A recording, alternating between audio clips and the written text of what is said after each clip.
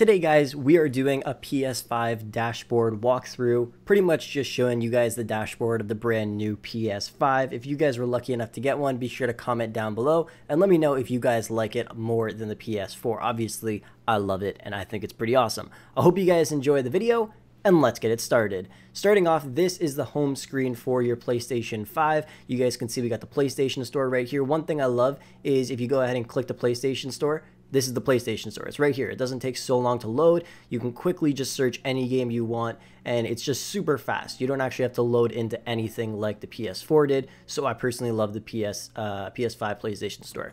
Then, of course, you got the games. I'm currently downloading GTA 5 right now. It's at 66%. It's pretty quick to download. I'm going to be doing a download test very soon as well to see exactly how much faster the PS5 is at downloading things compared to the PS4.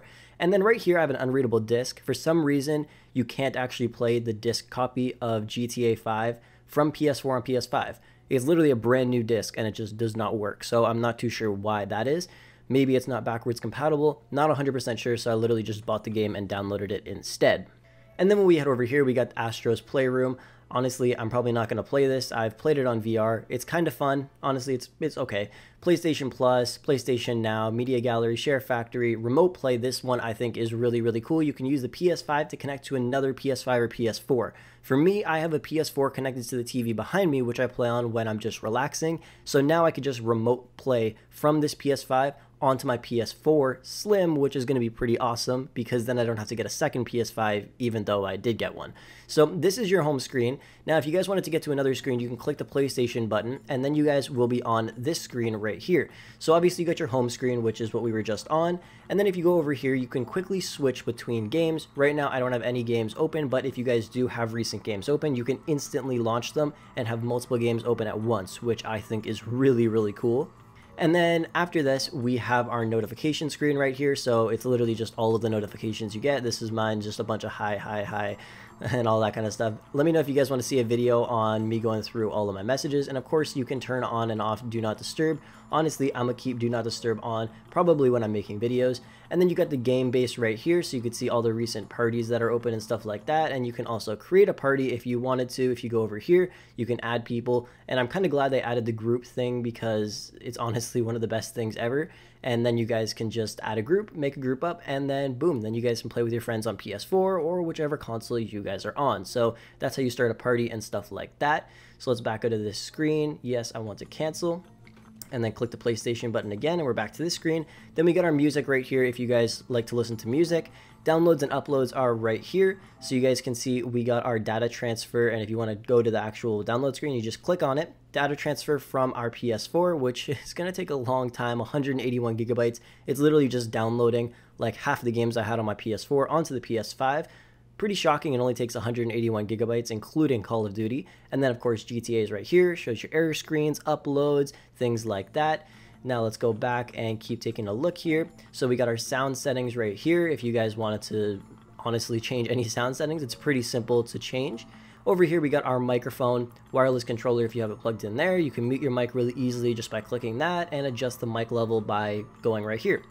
Right here is the accessories tab, and you can see exactly what accessories you have, being your headset or how many controllers you have, and you could turn it off, turn it on. You can go to your controller settings as well, and you could change everything for the brightness and stuff like that. And I think it's pretty cool. I do like the new controller. The toggles feel really, really nice, and I think it's pretty cool. And then of course you get your media remote, and you can also use a mouse and keyboard if you wanted to do that and completely slap in any game.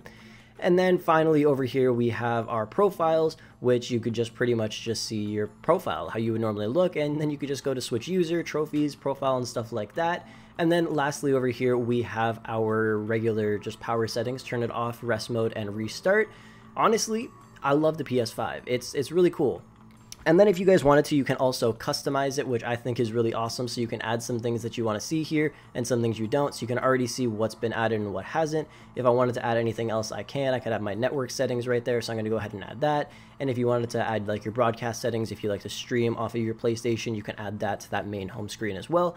And then you can already see what is added as well. So I think I'm going to add the broadcast thing, and then you can click circle and boom, there you guys go. Now you got your network here and your broadcast as well. It's really awesome because of the ease of access and the accessibility to be able to just go to that really, really quickly. And then over here, we got our media as well. If you guys did want to download like Disney Plus or Netflix or any of these apps, they're all on here. I didn't download any of them because honestly, I have a Roku and I don't usually use any of these apps on my PlayStation.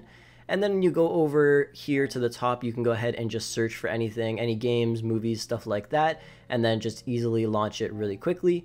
And then finally, last but not least, over here, we have our settings. If you guys have an Elgato, make sure that you turn off HDCP in order to actually connect your PlayStation to your Elgato, or it will not work. Another thing, I have a 1080p smart TV, and for some reason, it does not want to connect to my PlayStation.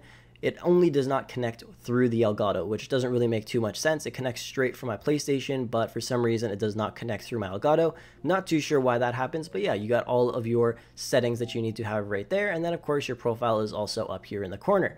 And that's pretty much it. That's the entire dashboard of the brand new PlayStation 5. Obviously your games and stuff would be shown right here, or if you really wanted to, you can have the switcher right here. And then that is pretty much it. That's the whole PlayStation 5 dashboard.